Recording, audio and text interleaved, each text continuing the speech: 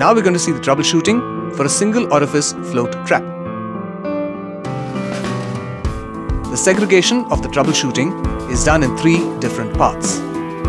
1. Not discharging condensate at all. Not discharging enough condensate and trap leaking steam. To troubleshoot pointwise, first we see not discharging condensate at all. To check that, ensure that the trap is installed in the correct direction.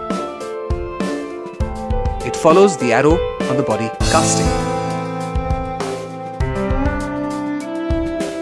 It should always be in a horizontal plane. Check for any kind of blockages in the screen. We have an inbuilt screen in the trap.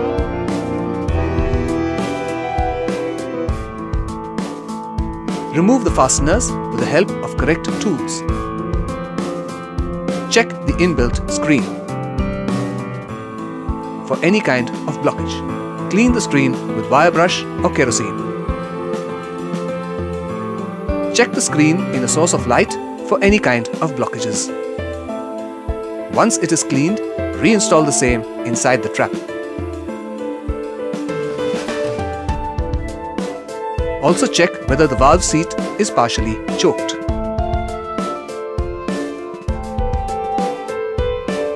If so, clean the surface.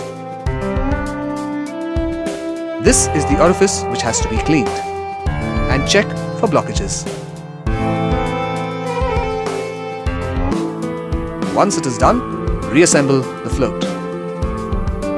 Check whether the trap is getting steam locked. If so, adjust the SLR step with the help of a screwdriver. The SLR step should be cracked open. Rotate it in an anti-clockwise direction to keep it cracked open.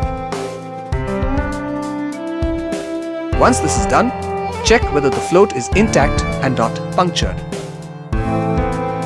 Once all these things are cross-checked, assemble the trap into the trap body. The second type of failure is not discharging enough condensate. For this, ensure that the trap is installed in the right manner. The flow direction is being followed. Also check for any additional back pressure acting on the trap downstream. The third type of failure is steam leaking continuously. To cross-check these points, first will be the installation, same as we explained before. Check for SLR leakages. If so, replace the SLR step or clean it with a cloth. Once these points are addressed, reassemble the trap.